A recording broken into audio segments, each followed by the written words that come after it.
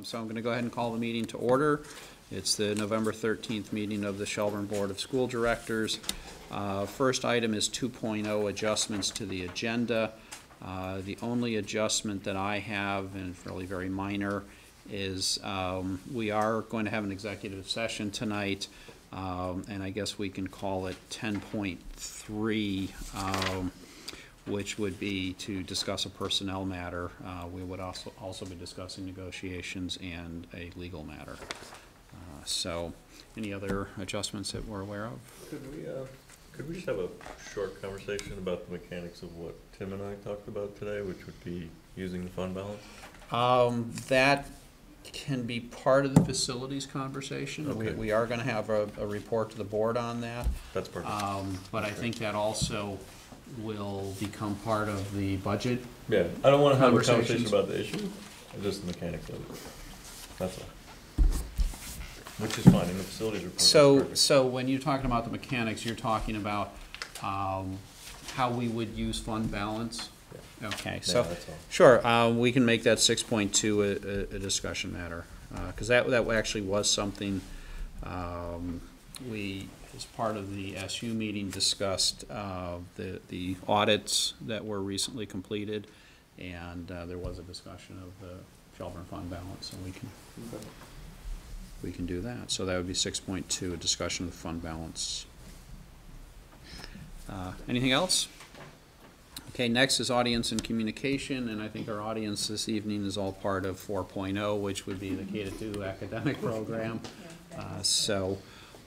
Actually, if you would like to join us at the table, and maybe he can get you on camera and all that. You know, we used to have more room in our old room. Come. So, thank you. Yeah. Want me to go ahead and start? Yeah.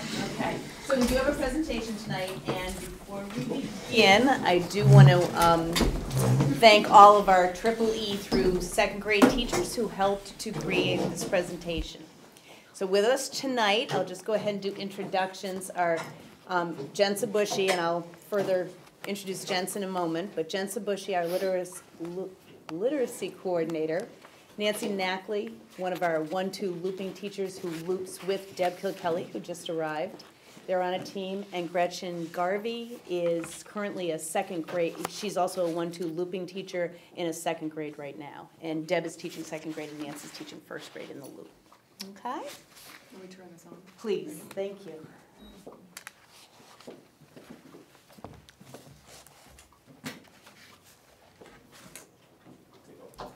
We think it's going to work. Takes a minute to warm up, I think. It's great technology, great sound, so we appreciate that. There we go. Okay, so as that's warming up a bit, I do want to also express thanks to both Jensa and John Madden for all their help with this. What we're going to do is a presentation on our academic indicators and how Shelburne Community School is progressing on these from our EE through second grades. And up here on our slide is our mission statement. And this does serve as a guidepost for the academic indicators that the board has created, ensuring that our students develop into citizens who learn actively and collaboratively, think creatively and critically, live responsibly and respectfully, contribute positively to their community, and pursue excellence in their individual interests.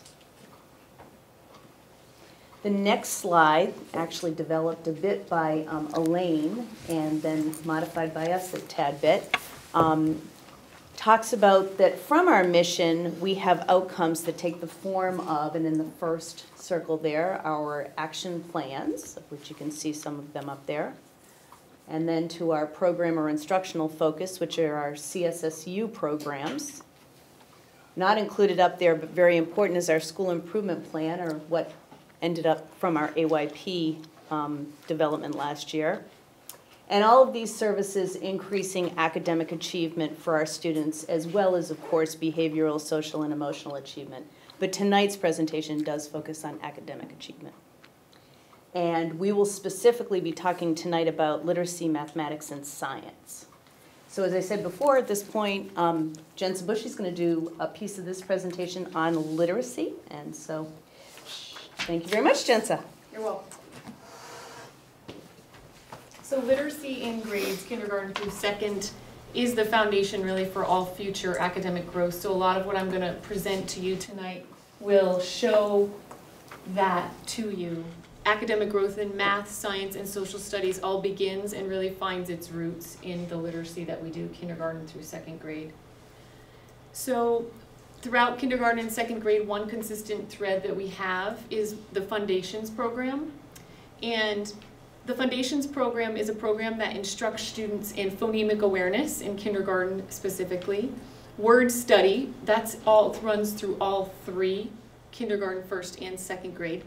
They learn in word study phonetic skills as well as high frequency sight words.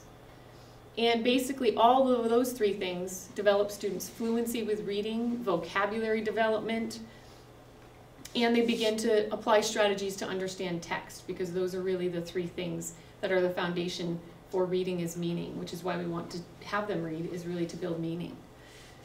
So that's the next line there, that basically all of those allow successful reading comprehension. Also, Foundations teaches the foundational skills of handwriting, so they get direct instruction in handwriting.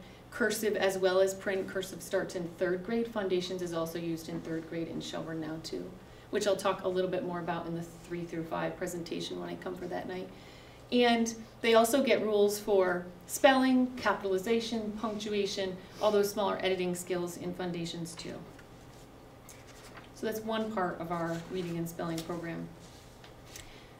Go ahead to the next slide, yeah. So next are the learning outcomes at the end of each grade level. These are the kinds of things that we would expect for kindergarten, first, and second grade. In kindergarten, know all letter names and sounds, short and long vowels, really heavy emphasis more on the short vowels in kindergarten. We ask that at the end of kindergarten, students read and comprehend at text level C, which I'll talk more about in some future slides, so that you can know really what text level C would look like. And for spelling, it's mostly 3-letter words, and we ask them to spell some irregular words like a, the, common, those high frequency words by the end of kindergarten as well. First grade, they'll read at text level J. I'll show you that in a few minutes, what that might look like at first grade. Spelling, you're talking in first grade things such as 4-letter words, consonant, vowel, vowel, consonant words, consonant blends at the beginning, so that would be consonant, consonant, vowel, consonant, consonant types of words, and magic-y words. We focus on digraphs in first grade, blends, SH, CH, blends at the beginning like BL, and blends at the end, NT, as well as proper grammar for sentences, capitals for names of people, places, and dates. And then second grade, and that's on the next slide, we want them to read and comprehend at text level M, and I'll show you that again in a minute, and identify 6 syllable types. That's a really big part of the second grade Foundations program, is learning different types of syllables. That helps them spell multisyllabic words or words of more than one type. Base words, suffixes, prefixes, 200 read and spell high frequency words.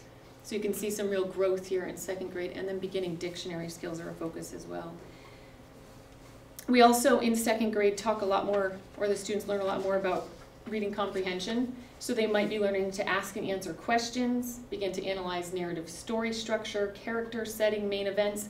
A lot of that foundation begins in first grade and kindergarten, where they first learn what story structure is, and it builds up to second grade. We focus on informational text, text features, kids learning about headings and titles and subtitles. That's part of the instruction and the academic outcomes, as well as connections across multiple and multi-paragraph text. We also in second grade work on reading fluency. This begins in first grade too. In second grade, it's a real emphasis. We want kids reading fluency includes all the dimensions of rate, expression, intonation, stopping in appropriate places, using your punctuation correctly as you read. And so we expect that second graders at the end of the year can read about 90 words per minute with fluency and understanding. So we do have some assessments to measure this progress. For the Foundations, we have unit tests at the end of each unit. We have a test, and can you click on, I brought some examples, or I linked some examples in, yeah, on the Foundations unit test. If you link, yep. it will take you to some examples so you can see the difference. So a kindergarten assessment at the end of a unit might look something like this. It's a one-on-one assessment this time of year in kindergarten. I really focused on this time of the year, where students in this section, they would be correctly identifying lowercase letters and giving sounds to those lowercase letters. You'll see, I'm going to show a video of students doing some of that work in a few minutes. They might also, you say the sound and the student has to identify the letter. This next section is, they form letters. So if you scroll down a little bit, Patty, you'll see I worked with a student and he was forming some letters, and you see how many letters at this time of the year they can form correctly, because they have that handwriting instruction as part of Foundations. If you scroll down, you'll see the first grade. I was really focusing on showing the progression and how kids grow through time, over time, so that you can see the difference between kindergarten, first and second. So this is a unit test. This time of year for first grade, you can see those CVC words. These are sounds that they've mastered. And if you keep scrolling down, you'll see on the next page, they start to begin to work on these high frequency, what they call trick words, and sentences. So they start to write those simple kinds of sentences with punctuation and capital letters. And then in second grade, an assessment would look like this. So you can see the sounds become more complex that they need to master. They're glued together, so more than one sound. And again, these trick words and high frequency words, the blends, and then the sentences as well. So that would be a second grade end of unit assessment from this time of year. We also have another assessment that we use. It's called the BAS. That's what you'll hear teachers call it. That's short for the Benchmark Assessment System. It's really an assessment that gives us the whole picture of what a reader does. This is where the text levels come from that I mentioned before.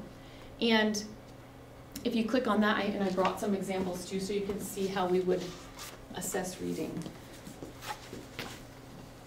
The colored books look much prettier than what I was able to scan in.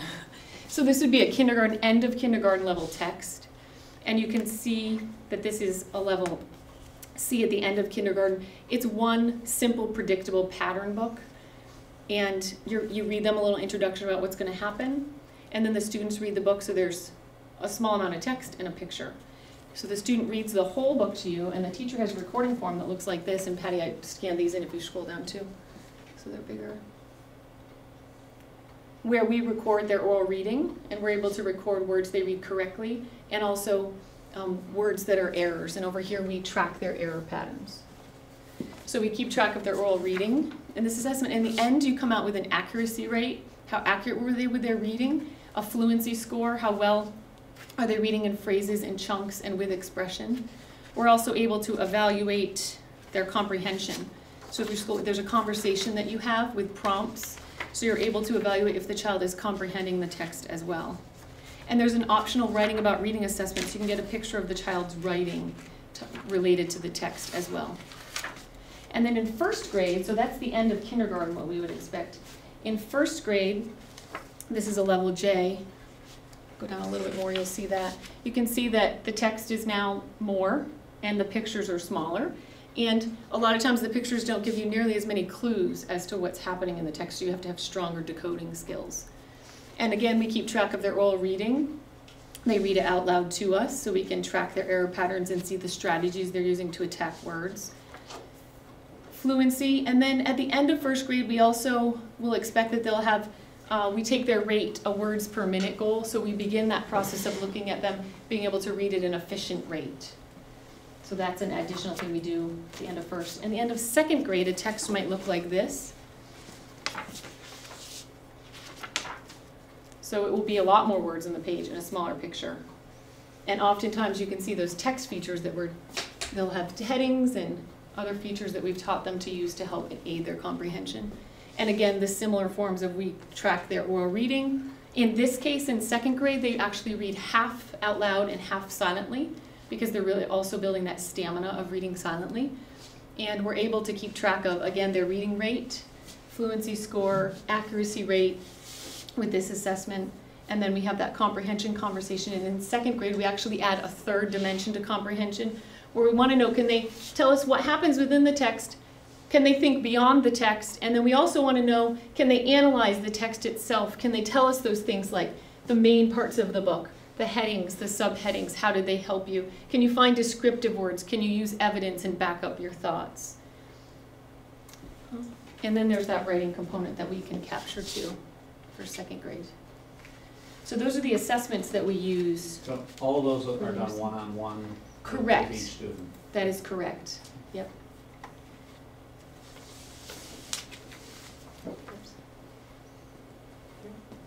Next slide. Let me just get my notes, make sure I'm in the same place. So, since we have this assessment system, the benchmark assessment system, CSSU-wide, it's a research-based reading assessment that allows teachers to measure students' decoding skill, their fluency, their comprehension ability, and their writing related to reading. It is a one-on-one delivered assessment, and we administer it to all second graders at the end of the school year. We actually do first grade as well.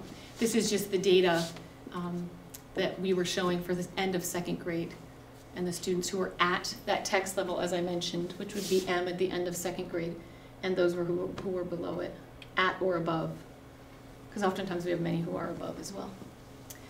So all of this foundational work that I've been talking about really builds to the third grade, what's now NECAP will be SBAC. So I wanted to just give you a look ahead to the future so that you could see what an SBAC task for third grade might look like. So I put a link to one, you can click on that. It's just called Bessie is Caring. So they would read a text at the end of third grade that looks similar to this with no pictures really, might have a small picture. And they're going to answer a prompt at the bottom on the assessment that would be something like this. The author shows that Bessie is a caring person. Write a paragraph telling how Bessie is caring. Use specific details from the story to support your answer. Or in a minute I'll show you that you can go to a link and they actually have SBAC kind of practice tasks you can do. And a lot of those, because it's a computer-based assessment, you can actually click on the evidence in the passage that shows that she's caring. And so that's kind of the, you can see that down below they give you, if you want, I'll give you access to this presentation after we're finished. And they give you little sample responses of what an above the expectation response would be, an at, and a below, and so on and so forth. So you could see those and read some more about that. And I have a video for you. So I'm about to show you a video of kindergarten through second grade teachers and students at work learning. I collected the video footage with several thoughts in mind. I wanted to show how reading and spelling instruction progressed from kindergarten to second grade, from an emphasis on letter names and sounds in kindergarten to decoding in first grade, and then switch to more comprehension-focused instruction in second grade. I also wanted to show students working individually and collectively, since that's part of our mission, and I tried to show a variety of classrooms and settings at each grade level. I don't think this is a complete picture of spelling or reading instruction at our school, but I think that seeing the real students in action and the teachers at work, you'll get to see a beginning understanding of the richness and the complexity of learning that occurs in our school. And I was thinking that as you watch, you could take notes in your head or on your papers to answer these questions. What changes do you notice in reading or spelling from kindergarten to first to second? And where do you notice students learning actively and collaboratively? And what stood out or was remarkable to you? And I did all this work myself in iMovie, so my editing skills somewhat novice. So I hope that you can tell. If sometimes, yeah, there you go. Sometimes what's most important comes right at the end of the clip, because I put lots of clips together because I tried to select the ones that showed in the best way students learning to the goals that I had mentioned to you. So go ahead, I'm going to turn off the light just so you can see everybody. And we did try to get a number of teachers and obviously a lot of students, but because so many teachers unfortunately had other commitments for this evening, so hopefully you'll see some good AAA K1, 2 teachers in here. Ready? Yep. And then just hit full screen. And match it right to your alphabet board. It's just the first letter, that's right. Okay, look at me as soon as you're ready. Okay, here's the next one. Your letter sound is C. Oh, you said the whole P card. That's nice. Go ahead and find that C and match it on your alphabet board. It's after the B. You're right. And you just right. It's just after the B. Okay, next letter sound. Put your hand on your head when you're ready. next one is this one. You Nice job. Find it and match it. You want to try very ends. So today we're going to I'm going to read this book called Monster Cake to you, and it's written by Rebecca Dickens. Rats in the cake. Can you imagine that? Bats in the cake. Do you see the highlighter tape? Bats and bats. Yeah, pages are kind of tricky to see. Lizards in the pan. Can you imagine? Baking a monster cake as quick as we can. Sprinkle it with bugs. Nice job. Spread on thick green frosting made from garden slugs. Nice job. Slugs and bugs. S-H-I-P. Kite. K-kite. E-N-F. E-N-F. A big moth is in the pot. Okay, go ahead and write that. A big moth is in the pot. A big moth is in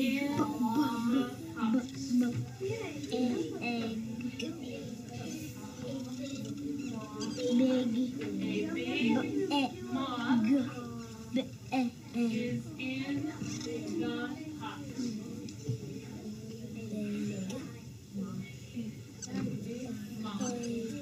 Tap out the sounds if you need to. A big moth.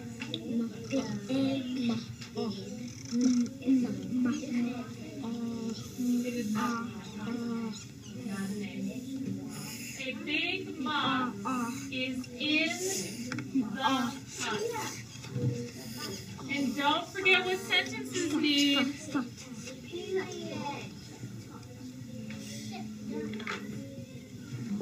So Winter, a big. Can you tap out the word big? Tap out those sounds. Big.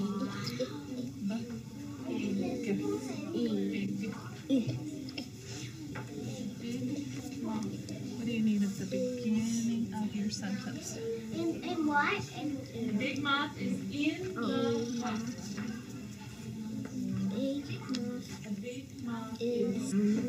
Okay, lean in, person. And then he's gonna shot him, and then he's crying, but he took him because he didn't mean to make him sad, because he didn't want to shoot a nice little cute bunny, so he took him home and he wanted to show him his house. No bunny in this picture. No bunny in that picture. Bunny. Now wait, let's see. So he's just skipping through the forest? Yeah, hunting for a bunny. And then why is he behind this tree? To hide. To be quiet. And then he aims. And the bunny shows emotions. And they become friends. Yeah. Reader ready. Flea went up, I need to hear you, on the frog. Don't turn the page yet. Oops. Don't turn the page yet. We get a good word right here. Everybody with feelings. Yuck! Said Flea, a frog is wet. Ooh. I really only hear myself. It's a Pokemon. Dear Winley, I have had a great weekend. I went on a long walk. Put the hair on there. I can help you. So it is having to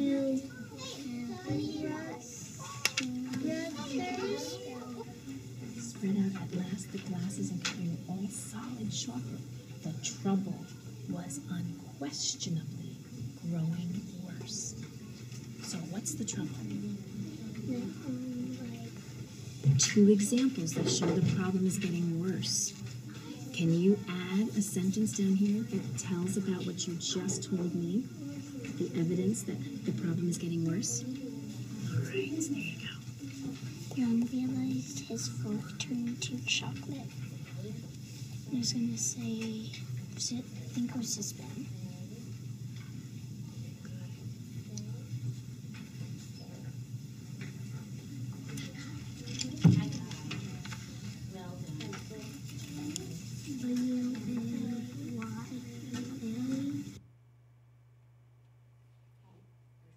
It's thinking.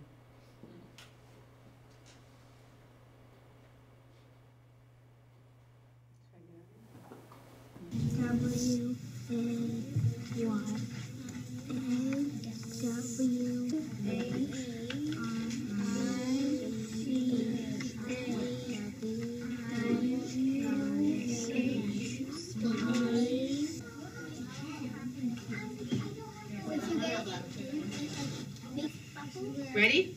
We're gonna spell there. T-H.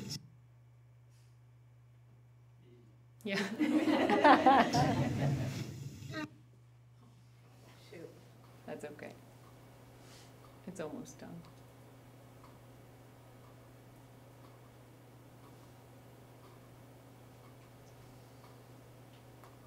Come on. More bandwidth. Yeah. That's right. Tim's checking his email. That's YouTube. probably somebody. It's because all of our devices are looking for the internet. Which there are they spelling? Good question. The anticipation. Apostrophe or M-E-R-E. There. Go. We're so close to the end.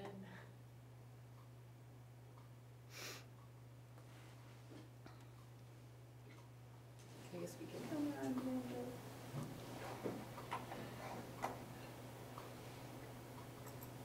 Oopsie.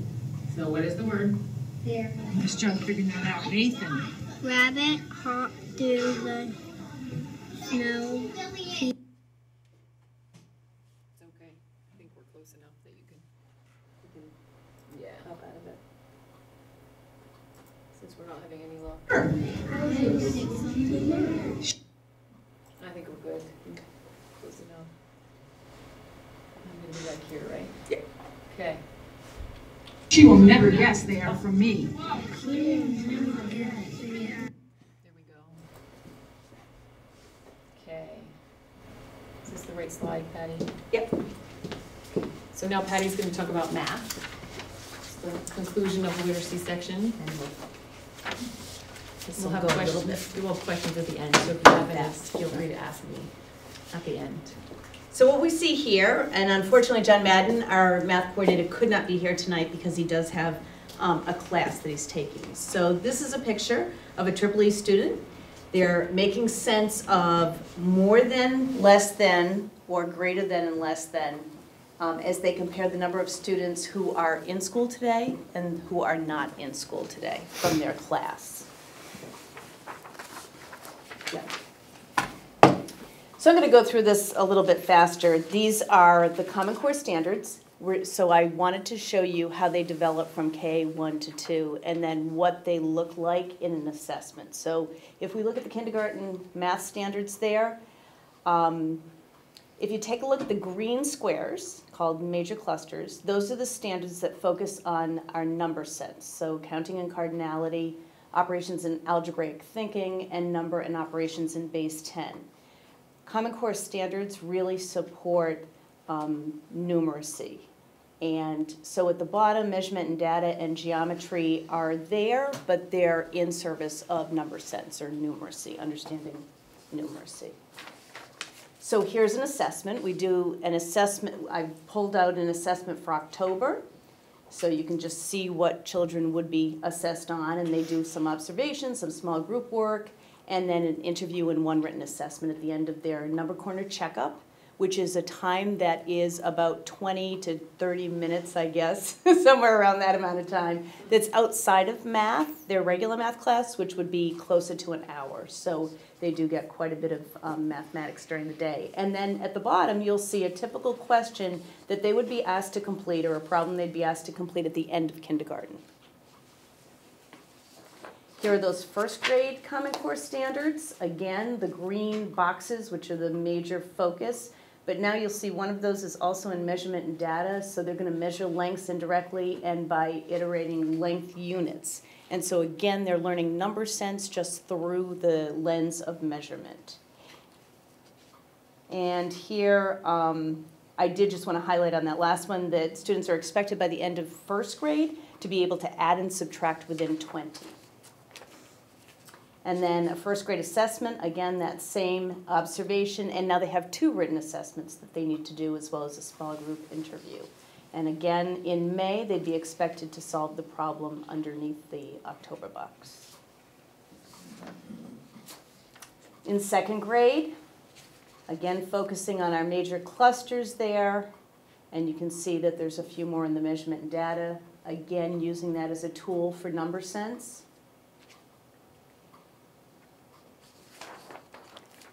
And by the end of second grade, now they've got a pre-assessment and a post-assessment, as well as some work samples and 2 other written assessments. So we've really ramped up our level of expectation of our second grade students.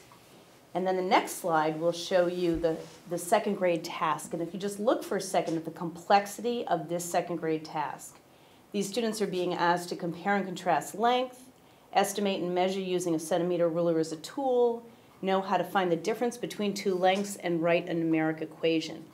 And then also look at the reading level there. So the Common Core has wisely ensured that we are also teaching how to read informational text, of which this would be an example of it. So students have a pretty high expectation of reading the question to be able to solve the mathematical problem. Just want to show you the 8 mathematical practice standards. That's what's laid out in the Common Core. So where it says MP1, MP2, etc., those are the standards. And you can see habits of mind, reasoning, explaining, modeling and using a tool, and seeing the structure and generalization within problems. And it was kind of fun to come in here and see that we have habits of mind and habits of interaction posters in our high school math room. Woohoo! And we use them from EEE through our 8th grade. So what a great connection there. I think that's fabulous. We deliberately teach these to our students, and we spend a lot of time making sure that they are making sense of mathematics, they're justifying, and they're generalizing, which is the gold standard, making sure that students can generalize their thinking. So now I'm going to show you, before we hit this, hopefully the bandwidth will work for this one, a video clip of Nancy Knackley's first grade class. It just worked out this way. I don't know why Nancy was in it twice. Listen while Nancy reminds students to use private reasoning time to build equity in her classroom. She has students doing a structured math talk, which is 2 students who are paired up in very purposeful way so that they can talk about mathematics, because when we talk about math, we get smarter as mathematicians. And that they need to be ready to justify their answer. Justification leading to generalization, which again is the conceptual understanding of mathematics. And pay particular attention to the boy in the blue shirt, not this boy, but the one next to him in the blue shirt. He'll say something, and I'll just talk about it briefly when he's done, but it's a pretty short clip. Oh. This time, this is going to be a little different. Okay, so this time, 9 is the same as how many reds plus how many whites. Okay, take a minute of private reasoning time. Think about how many reds and how many whites is the same as 9. Oh, let's make sure we remember what private reasoning time means. And be ready to justify your answers.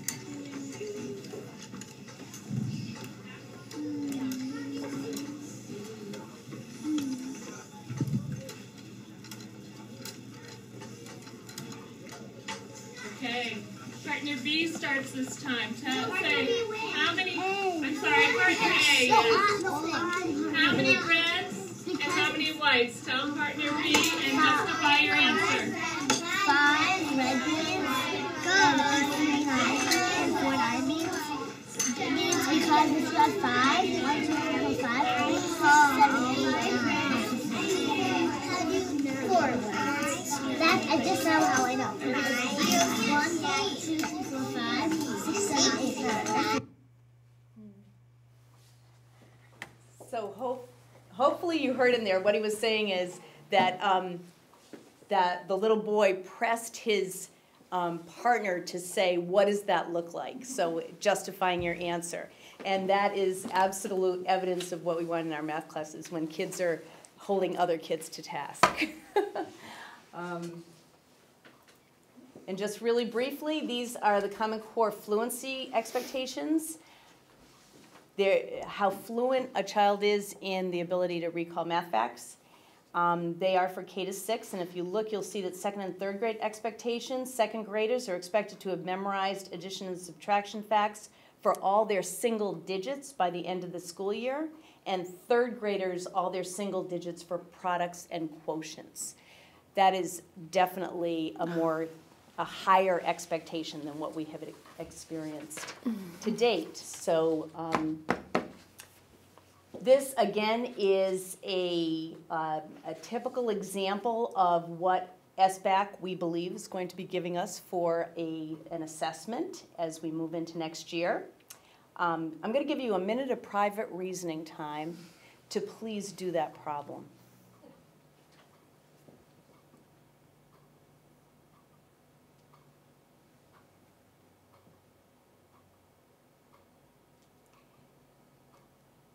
And I won't call you, but think of the caliber of how challenging this problem is for a 3rd grade student. Not only do they have to be able to read it, but they have to understand calibration on a number line. They have to be able to compare all of those number lines, realize which ones couldn't be true and which ones might be true. And obviously, as you can see, there is more than one answer. So this, again, when we talk about ramping up expectations for students, now you know why our students and our teachers are so tired.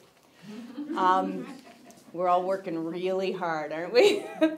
So again, as Jensa said, and because of time, we won't go here, but these are 2 websites. If you're interested, you will get a copy of this presentation, and you can certainly go to the SBAC sites to see what problems look like.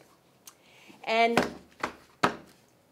I think it's maybe Deb and Nancy, I'm not sure exactly who, but we'll talk to the next 2 slides. They're just going to tell you a little bit about science, and they're doing some piloting of the Boston Museum of Science modules that we bought a couple of years ago, I think it was. So they've used those, thank you, last year. So they've used those for grades 1 and 2 now. So I just wanted them to talk briefly about how that's going as well. So we've been using, like Patty said, the modulars from the Boston Museum of Science, and they're actually called Elementary is Education, or Engineering is Education. No, Elementary is Engineering is elementary. Yeah, Doc, I'm sorry, I'm so tired. So we used 2 of those last year, and we did one. We did 3. one. We did 3. Yeah. We did one on bridges, and we did another one looking at what would be a great color for juices. And so this fall, I took a webinar course, which was with the authors of these modulars, and so it was called. Moving toward NGSS, so the Next Generation Science Standards. And so it was a great thing to see after having done some of the modules with Deb last year. And basically it was talking about engineering and how it's going to be changing for us. So it was focused on practices in science and in engineering and how they're parallel and complementary now, but not identical. So it's so the new NGSS is focusing on the science practice, which is questions about phenomena, and then the engineering practices, which are questions about a problem that needs to be solved. So really looking at the engineering, and it's kind of like science inquiry, but a little bit different. So, sure. Okay, so I'm just going to talk about pretty much what we were teaching and just give you an idea of what that looks like. So the first unit we did last year was a unit based on the science concepts were liquids and solids. And so what they had to do was use their understanding of liquids and solids to become engineers. And they were, in this particular case, they were becoming a chemical engineer. And so we went through the whole engineering design process and taught them that. And then they participated in some inquiry-based activities where they were given a recipe to make Play-Doh. And so they had to create the Play-Doh, and they had to take some data on that, and then they had to use that data to make an improved design for the Play-Doh. So the whole process of this from beginning to end was really pretty amazing. When I first opened up this module, I was like, oh my gosh, are they ever going to be able to do this in first and second grade? And I was so pleasantly surprised because by the end of the unit, they knew the engineering design process better than I did. And so I could just ask them, I could say, you know, this engineer is doing this, what part of the process is it? And they were able to quickly and easily tell me what part of that process it was. Another really beautiful thing about this was that it was really pretty integrative. I mean, it was doing a lot of the things like collecting data and just being able to investigate and analyze that data. And so using that to create something new. So they got to see it through to the application process. And they were developing those skills that we know our school has been traditionally not weak in, but not as strong in on kneecaps for science. You know, a lot of those pieces of where they have to look at something and look at the data and make decisions about what that data means and how it's useful. So I feel like this is a really great thing because we're starting to develop that in elementary school in the lower grades. And so another really great thing about this was that by the end of the year, we had done 3 units. And the second unit was on forces in motion. That was a science concept. And through that unit, they actually acted as civil engineers, and they created bridges. And so they had to learn about all of those parts, and then they had to take a bridge and create it, and then they had to improve upon that design to make a better bridge.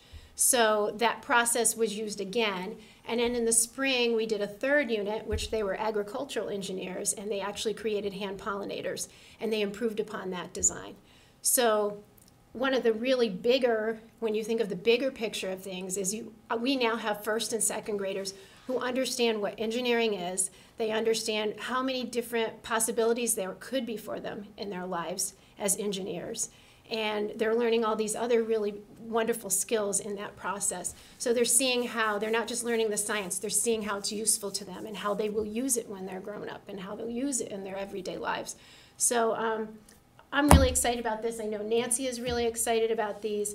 And so this year we're going to do 2 more units, and this one is catching the wind, designing windmills. So they're going to learn about air and weather, and they're going to be mechanical engineers. And so I'm really excited about that because my husband is a wind power engineer himself. He does a lot with wind power and solar power. So I'm going to grab him and drag him in like I dragged Dave in last year for one of our things to do his big thing on bike helmets, right? Yeah. So this is really what we're moving toward. Everybody's moving toward, and we're just kind of trying to pilot and get kind of in under it. But this is what's happening with the next generation science standards.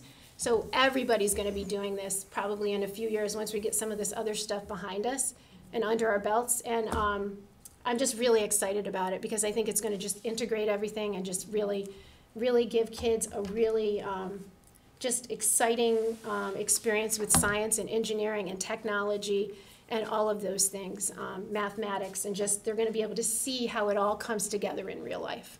And I think what was cool is we got to share our lab reports with a 4 or 5 team, and they had, after they had shared some with our students. Right. And it was really great to watch them explaining to these older students exactly the process that they went through. Right.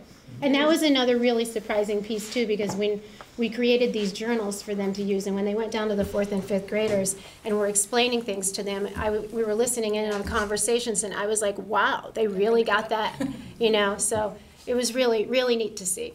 I do believe in there, Deb, too, the hands-on piece is really, it's huge. it brings in all types of learners, that's another strength. And Right. there's literacy integrated in reading in there as Right. well. There's content area reading, so Yeah. it brings their reading comprehension skills to that science Yeah. forefront too, which is really nice. Yeah, each one of them starts with a book, a story, and that's how you open the unit. Yeah. And it's a book where they have to, they talk about problem solving in the book. So, it's terrific. Yeah. Well, thank you. And I thought you'd love this last picture because it really is quite indicative of a primary group. And they happen to be doing a Reader's Theater, play. and it's a play. And if you just look, I mean, the hole in the knee is just, I don't know, it just drew me. And the girl with the sling, it's just so picture perfect to me. A little bit of everything anyway, up there. those are our students, so. Thank you. Norman Rockwell. That's exactly what I said, Dave. I said Norman would be proud. But do you have questions for us? So I've noted, has the rigor of first grade math totally changed in the last 2 years? Yes, it has. Okay, because And kindergarten. Okay, I noticed that with Ted because of that, and I was really surprised. It was probably 5 or 6 years ago anyway, that a bunch of the, I guess they were mostly 8th grade parents, got very excited about the algebra program and how we did that in the middle school. And so we had several meetings and a big forum. And, one of the things that Elaine said is that, we have to reorient the math program, and if we want the kids to be successful in algebra when they're in 6th, 7th, and 8th grade, it has to start much lower so that they are prepared by the time they get to middle school, which that sounds like that's what you guys are doing. Yeah, and you saw that strand of algebraic thinking, which is so important starting in kindergarten. Yeah. So was it just me, or it seemed the jump from 1st to 2nd grade was huge in terms of the complexity, which I don't remember that one. Ancient history, but it was interesting that it seemed such a big leap. A big leap. Yeah. And from 2nd to 3rd is another big leap. Yeah. Yeah. You're right. It's a lot added on quickly. See, I was paying attention. I was reading the stuff. We're not kidding, there's a reason why everyone's so tired and Isn't there a big maturity jump also There for is. children in those 2 grades? I mean, I certainly have seen it. Absolutely, yeah. When Huge. you go back from the end of 2nd grade back to the beginning of 1st grade. Well, I know. I know these poor teachers are all like, Yeah. first grade is really hard. Yeah, so it matches developmentally with how they're Yes. growing as a person. Yeah, they're ready. I think they're really anxious, eager for it. Great. You have done a wonderful job. Good. Thank you. Absolutely. Thank you. Thank you. So, and we're Thank going to you be all for doing, later this school year, we'll be doing basically the same thing for 3 to 5 and then 6 to 8. So this is the first evening. And if there's anything else you want for 3 to 5, or obviously 6 to 8, just let us know. Yep. We thought We we took the provided. questions, Patty, and we tried to tailor it to what you had asked. So. But if and there's Molly anything else you provided want, too, just so. let us know. So, okay. Great, thank you very much. Thank you.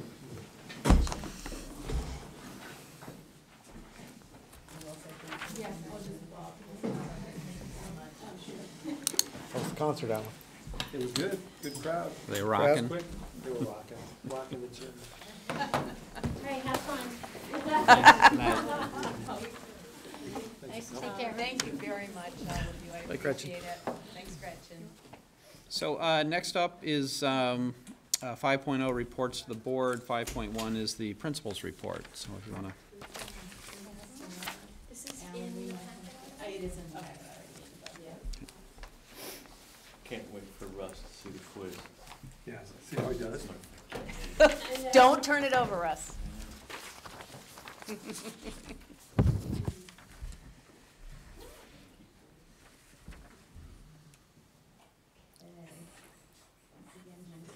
least you have color. Last night it was all black and white. Yeah, Get the deluxe version. Yeah. So we'll kind of go through this a little quickly. Kneecaps did come to an end after 2 hard weeks of working on kneecaps. Our 3rd through 8th graders are done with reading, writing, and math kneecaps. They will never take them again. And then beginning in the spring of 2015, we will have the SBAC assessments rolled out at that point in time. And our 4th and 8th graders will continue to take science kneecaps for, I think it's 3 years. Yeah, this spring.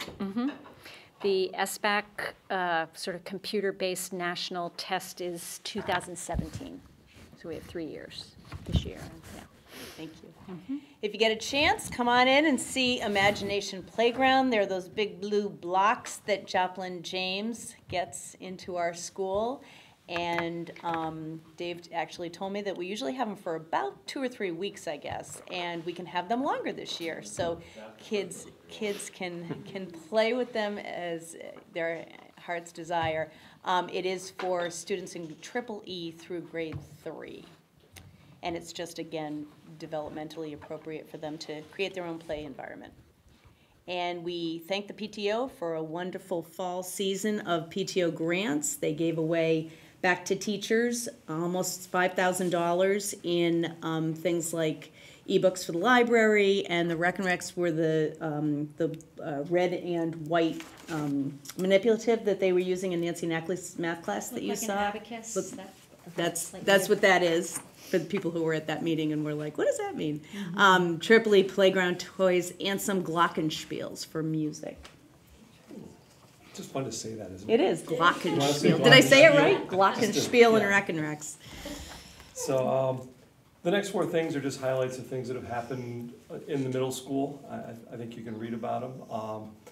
We had the robotics team. We had Wretches and Jabbers come in, something that Molly initiated last year that's really become, I think, a continual part of our Skills for Life. We did it in our bullying and harassment unit with 6th graders, a really powerful conclusion to it.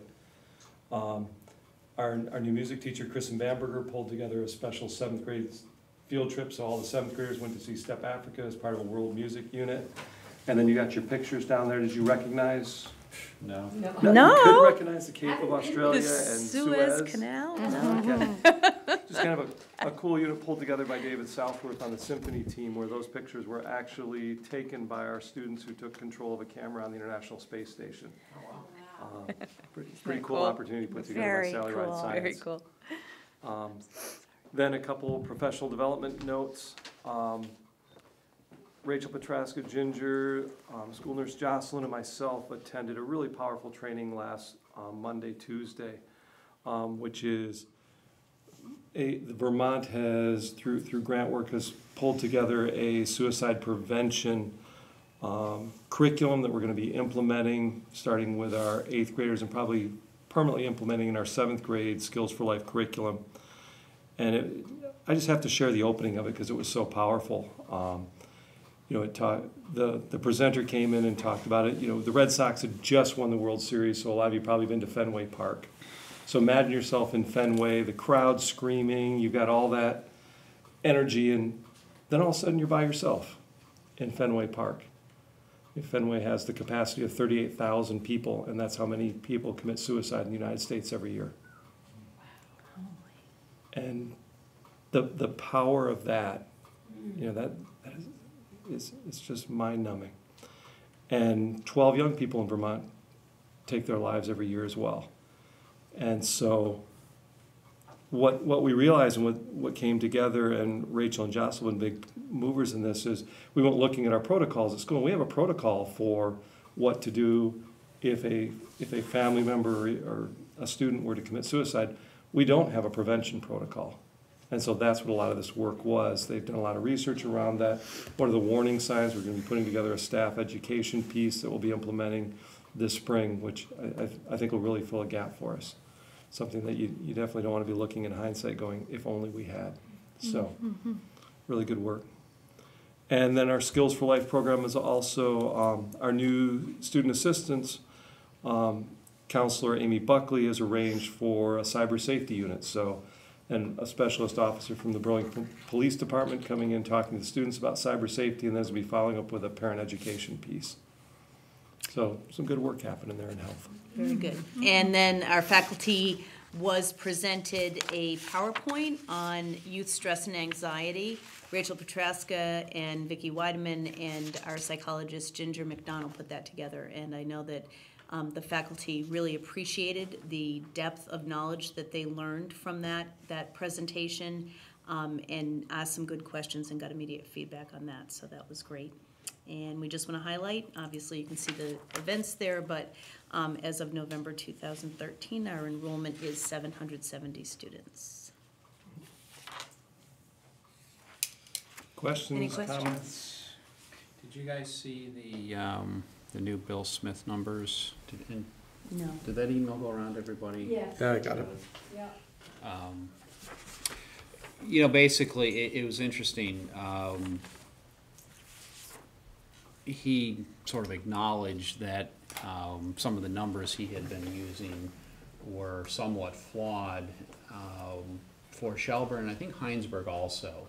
That you know, basically, you know, to kind of project, he looks at births and then takes a factor of that and says how many of these kids are going to end up in Shelburne Community School, and I think the factor he was using had been like 105%, and the actual reality for the last several years has been more like 115%. So it said, you know, that would seem to indicate there are families, you know, more families moving into Shelburne to be in the school.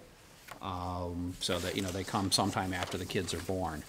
And so anyway, it you know, our enrollment has been more or less flat for the last 3 or 4 years and is projected to stay more or less flat for the next several anyway. So, you know, it's a good thing, and also presents certain challenges as we've talked about. But so it's good to see those numbers, and you know, kind of validate some of the things that we've been thinking. And Russ, I know you, somebody handed you the, I think Elaine today at CSSU board meeting handed you information about Harrington Village. Was there any indication in there that those are family dwelling really units? Small print. I know. And I was having a difficult time reading them. Okay. You know, there's two things, and I don't want to get too deep into them tonight, but there are two things that have the potential to impact our enrollment. One is the Harbor Place facility, and the other is the new Harrington Village as well. I mean, there are probably other developments going on around town, but it looked like, from what I could tell, that Elaine gave me, a lot of the Harrington Village is going to be senior housing, and so obviously that doesn't you know, doesn't present a big problem. And it looked like many of the units, if I read it correctly, are like 1 and 2 bedroom units in the Harrington Village. So you know, it's not like they're going to load them up with families. So yeah, I'm not overly concerned about either of them at this point, but it's something that we have to be aware of, and you know, kind of know what's going on. And Alan and I think Megan and, you know, several people in the administration have been in touch with both organizations. I guess it's the same organization that's behind these facilities, or these developments, whatever you want to call them. And so we are trying to make sure that we understand, is there going to be a sudden influx of families and children that we need to make sure that we're prepared for. Next, the CSSU debrief. I think, well, Tim came partway through and Dave was there at the end. I don't know that either of you saw, no, Tim, you saw the common topic, which was really a very interesting presentation about how all the changing laws and things going on with healthcare are going to impact us, and it's going to keep Bob and Cindy, and you know, I think those two probably more than anybody, you know, going to really keep them on their toes for the next several years, and it definitely has implications for contract negotiations and you know, budget and all manner of things. So you know, fortunately, I think we've got very good people in the administration, so they'll be keeping their eye on that and keeping us informed. So I think that was, you know, the probably the most interesting. Anything else you guys have from the CSSU meeting that? We did review audits. that it's now, and I don't know if this was Act 173 or where it came from, but managing the audits and approving the audits is now a supervisory union function, as opposed to us having to vote to approve our own audit. It's all done at the SU level now. Fortunately, the audit for all the schools, all the districts, went very well, as they typically have in the past. And the one piece which we added was, there was a mention of our fund balance being very healthy. So we're going to talk a little bit more about that in a few minutes. VSBA conference debrief, Kathy? Very good conference. I think there were more than 300 people there. It was called Achieving a World-Class Education for Every Child. I would say that there was particularly interesting information about budgets and about funding for budgets. And the keynote speaker was a Nathan Levinson, Smarter Budgets, Smarter Schools, and he had some very provocative ideas about how to look at your schools and how to look at funding and funding going into the future. I think we can talk about those things at budget meetings. There was also a very interesting workshop that I attended, which was about engaging community support for your schools and what's going on with the schools. And that was particularly pointed out to me last night in our facilities committee meeting, where we were lucky enough to have a handful of participants from the community.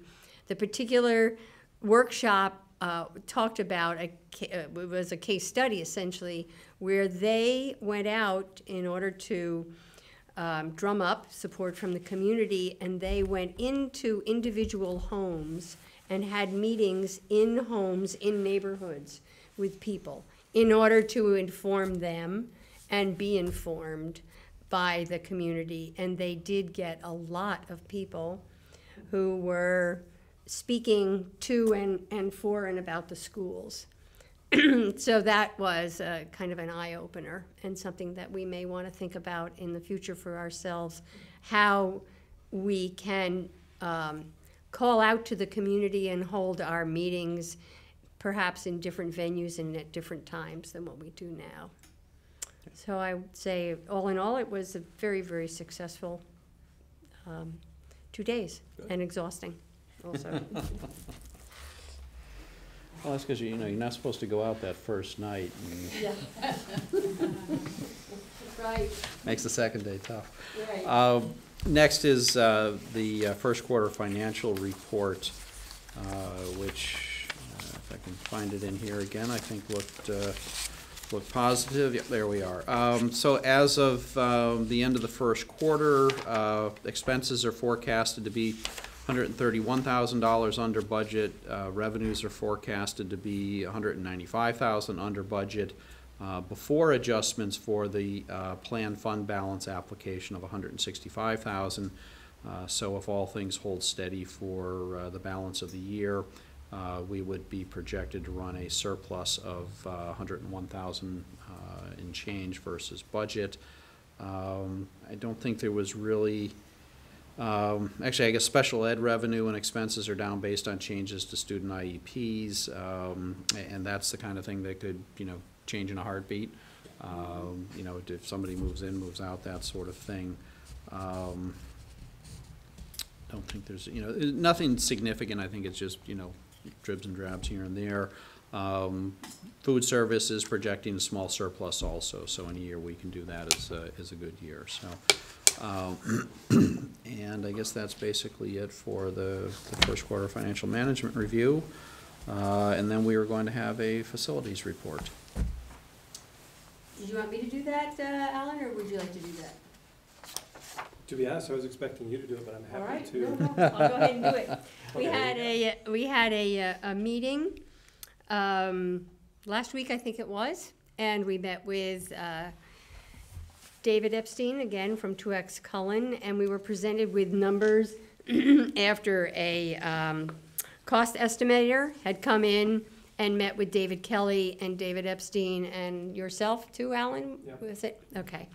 And they outlined a whole list of various items in the school that should be attended to, that have been more or less neglected, deferred maintenance. And we were presented with a number for those, if we were choose to go with that. And shall I give the number? No, okay.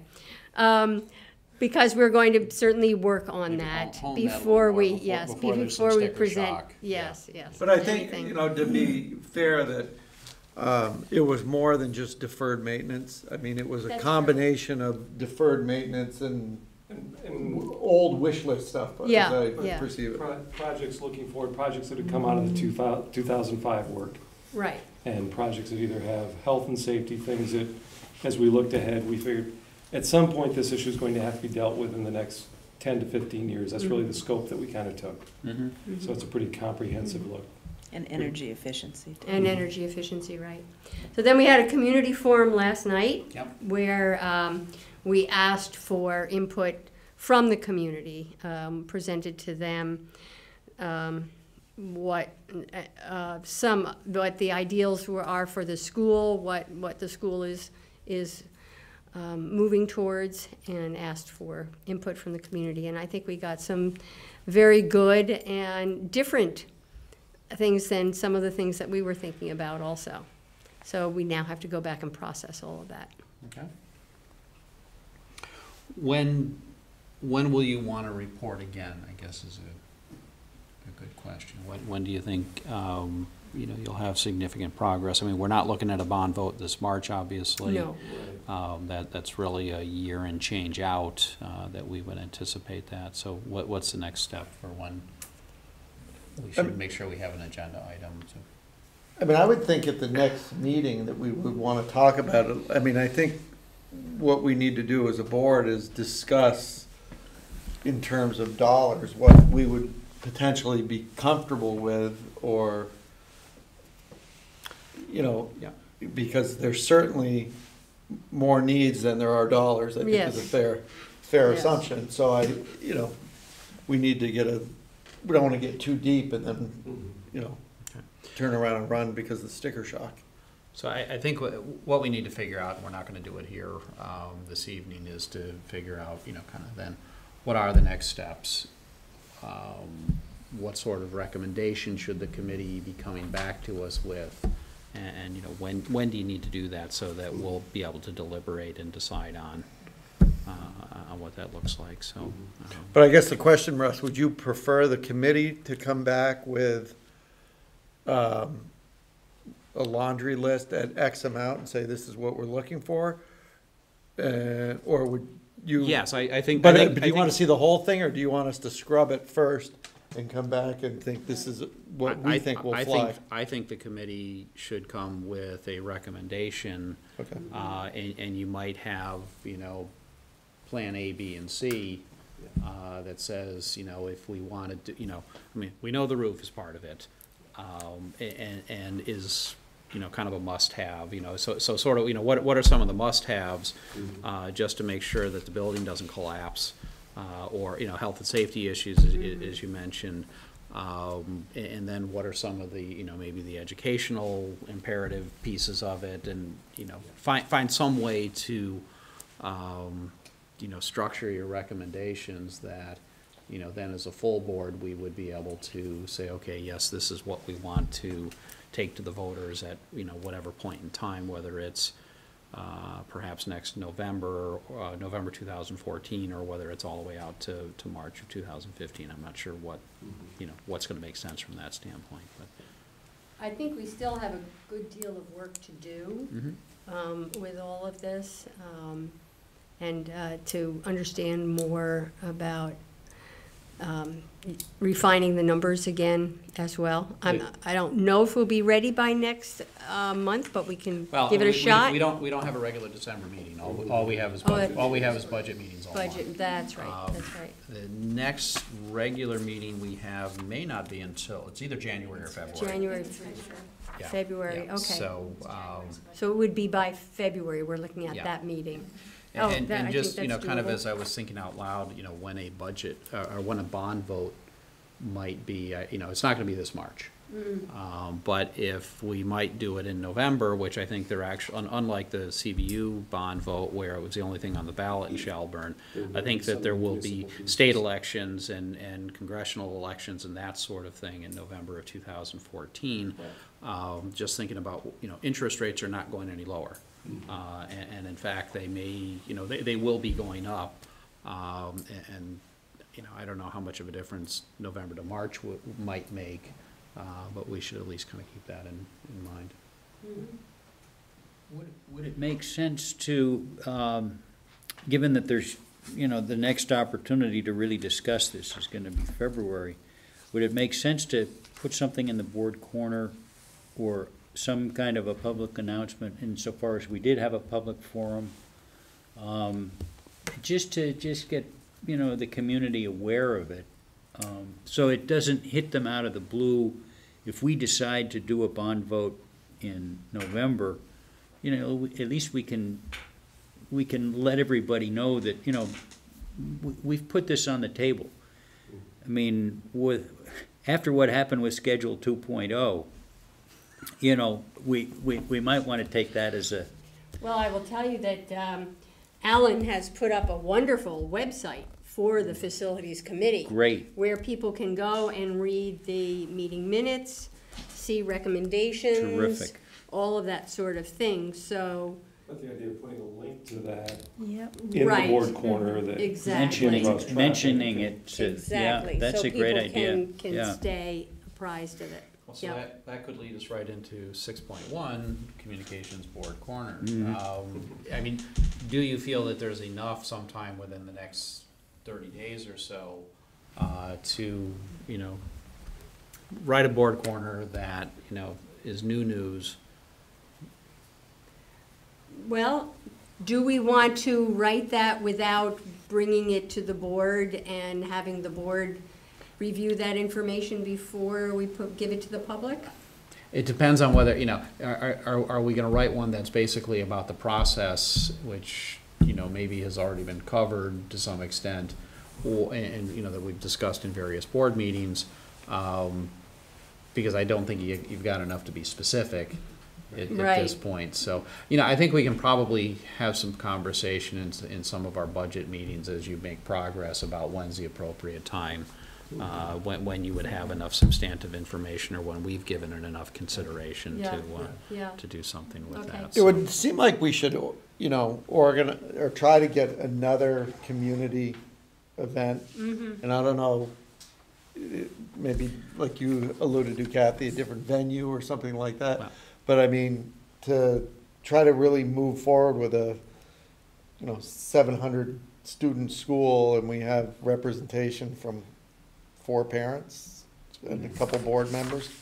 It seems kind of. Well, we will have several opportunities to get in front of the public between now and town meeting, that we might utilize those. One of the things that's not on the next meeting dates that we will need to decide on fairly soon is doing a public budget forum in January. Typically, we have done those in the past unless we get snowed out. So that would be, a time to consider it.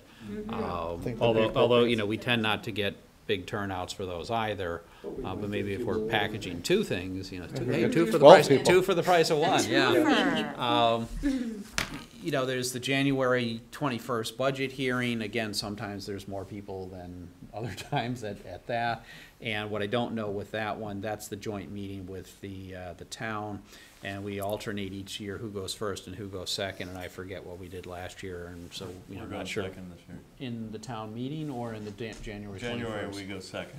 Okay. Town meeting we go first. So then arguably for that, we could, we could tack it on to that meeting, and see who stays. So we can talk about this in our next couple of budget meetings and get a better sense of where we want it to go. Unless you want to do a series of coffee clatches in people's homes around around town, or go over and have one at Wake Robin and Shelburne Bay, or Hold Court and Village Wine and Coffee, or any of those creative we have some things suggestions from one of the attendants last night, Okay. as well as gleaning the information from the SBA. So we'll have to discuss it in our facilities committee. Yeah. See how we can do that. So, all right, so next. Well, just one other Sure. Yep. comment on Yep. communication. When we had the retreat, I remember you and Patty talking a lot about your, and I don't know what you call it, your faculty advisor, or whatever the group is. Program council. And then, last night at the facilities meeting, you brought it up, kind of the first Kind of product coming out of that. It would just seem appropriate that might be a board corner. That, when I first heard that, I was pretty excited and said, wow, this is really powerful. And, I don't think a lot of parents know about what's going on. They probably look at it as the Alan and Patty show. Yeah. But, I think. So do you want to do that for next week, or do you want to do it for the first? No, week I was after thinking Thanksgiving? something coming from the administration. Well, they'll ghostwrite it with you.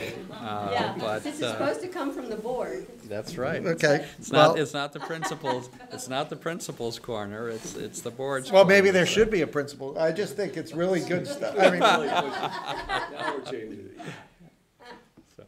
No, if you're willing, Tim, I think it's a great idea. Well, if it has to be me, then. If you can work with these Yeah, guys and pick a date, just, don't do it Thanksgiving week. No, I will take that as a. Yeah, there you go. Interview format, Tim. TW and AM and PB. I like the ghostwriter idea better. You'll stamp it for us? Absolutely. I have a signature stamp. I'll just drop it off. Okay, so we'll go to 6.2, discussion of fund balance. We had a little bit of email back and forth today, nothing that would violate open meeting law, but just about our application of fund balance and how that works, and I think it's especially appropriate as we've been talking about the audit, and as we talk about a possible future bond vote and that sort of thing. Once the money goes in the fund balance, the only way it comes out of the fund balance is to ask the voters to approve it. So every year for the last, 4 or 5 years anyway, we've had an article that is asking the town or the voters to approve taking X number of dollars, in the case this year it was $165,000, to apply that from the fund balance to the revenue for the year that effectively helps buy down the tax rate. And we've been fortunate to have run positive variances most of the last, again, probably 4 or 5 years anyway, so that despite our best efforts, and thanks to our administration and faculty and staff and everything, that fund balance has remained at a level that the auditors like around 3%, and we're probably more like 5% in terms of our fund balance. So anything, though, that we might do with it, whether it is applying it to buying down the tax rate, or one thought I had is maybe use it so that we're issuing a smaller bond that we might ask voters to approve, $100,000, $200,000, whatever the number is. But that's the only way you get money out of there, is to have an article and to have the voters approve it. And so, I do like the idea of using some piece of it to, whatever it is that might be part of the deferred maintenance, or, whatever we're looking at, in an attempt to buy it down, because the concern that we've had in the past, and we haven't said, well, let's use $300,000 of this to buy down the tax rate, because the next year you're not going to be able to use $300,000 again, and suddenly your tax rate's going to spike, or the increase is going to spike. So that's one of the kind of strategic reasons, I guess, why we've been hesitant to try to spend that down in 1 year. You know, and really what we're doing is, as we should, returning it to the taxpayers, but doing that, you know, instead of bonding more is another way of doing it that doesn't kind of play some funky numbers with our budget and our tax rate, so. What happens if you overspend? I mean, we've had the luxury of underspending our budget. What happens if you overspend it? I think we've got to go to the voters and ask them to cover it. So you cover it with the fund balance? So you can deficit spend and then go. Cover that. Recover it. Right. But I don't think it's an automatic just deficit spend and write checks out of the fund balance to cover it. I don't. Fortunately, we've never had that problem since I've been on the board, but I don't think it's, you know, it's not like overdraft checking privileges or anything like that. It's still, you know, having to seek voter approval to use that money. Okay. So the next was action matters, and this one there was, I think the wrong thing ended up in the packet. It was information about the baseline budget and the assumptions, but the budget, the action matter that we were asked to approve tonight, so that we can move forward with the CSSU budget planning, is purchase services, and we did review that at the last meeting. There was that nice grid that shows all of the things that Shelburne currently purchases from the supervisory union, all the various services, which I don't remember what all of those things were, but, you know, transportation is one of them, you know, various things. Now it's going to be special ed is part of that. And, you know, the bottom line with any of it is if we don't buy it from the SU, we got to go find another place to buy it, which is not going to be very efficient, and the administrators will not be very happy with us. So I don't, you know, the conversation last time and what was in the minutes is that it seemed to be, you know, pretty much a consensus. Nobody had any real issues with, you know, sticking what we've done. So what I'd like to do is to get a motion to approve, you know, continuation of the purchase services as we did last year. So if I could get a motion to, and as we discussed at the last meeting, if I could get a motion on that. So moved. And do we have a second? Second. Any discussion? All in favor? Aye. Motion carries. The consent agenda is just approving the minutes from last time and approving the director's orders, so if I could get a motion on that. So moved. And do we have a second? Second. Any discussion? All in favor? Aye. So next is just confirming our next meeting dates. Our first budget meeting on November 20th. December 4th, that's the one I had emailed, and I think Alan sent something around looking to change that. There is a conference down at Harvard, did I do the accent right? That I think Patty, Alan, and John, our special ed director, have been invited to, so that we would want to change that budget meeting. Was it the 15th that you had recommended? Was that the Wednesday, the 18th? The 18th. So just kind of pushing. Mm-hmm. Okay. The second meeting would be effectively the 11th, and the third meeting would be the 18th. Okay, and so Bob Mason was good with that, and we said he's kind of one of the critical people that needs to do that. It would be at 7:30 a.m. like our others. Same time, same place. Okay. So that would be November 20th, December 11th, and December 18th, is that correct? Yeah. Yep. So does anybody have any issues with that? None here. Okay. Great, thank you. So I'll, or actually, I think Sandy has a email list at this point of everybody, all our budget buddies, so I'll ask Sandy to send an email out to everybody to confirm that date. And, you know, there may be some people who can't make it, hopefully everybody can, but I think we'll have enough of everybody there. So then we'll have a budget meeting on January 8th.